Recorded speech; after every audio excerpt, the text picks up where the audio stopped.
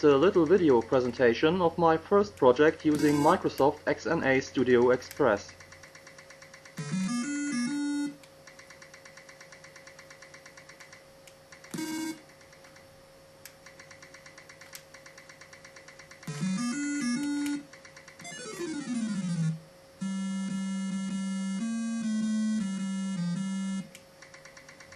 This game is a remake of Pit, originally coded by Kavan for the old CBM VIC-20 computer, and is one of the first computer games I ever played.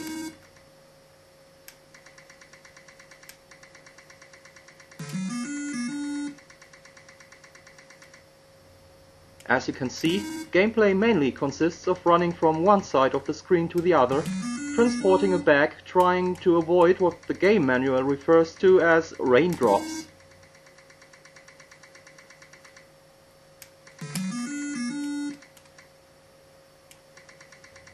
As you can see, whenever Pit collects a bag, one of the three barriers is partially restored.